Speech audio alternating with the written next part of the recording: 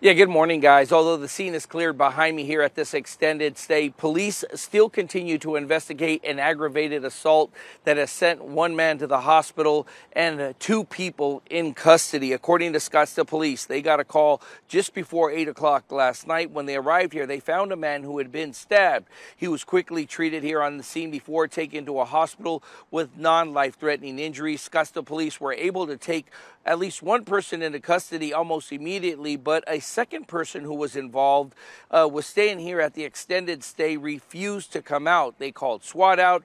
The SWAT team was able to, they started to use a PA system, but got no response. After several attempts, they say a few hours later, around 11:30 at night, is when the second person surrendered without incident. The SWAT team was able to take that person into custody. Now, the investigators are still trying to piece this all together as to what led up to the stabbing or the aggravated assault out here, and they have not released any information on the relationship between the victim and the suspects.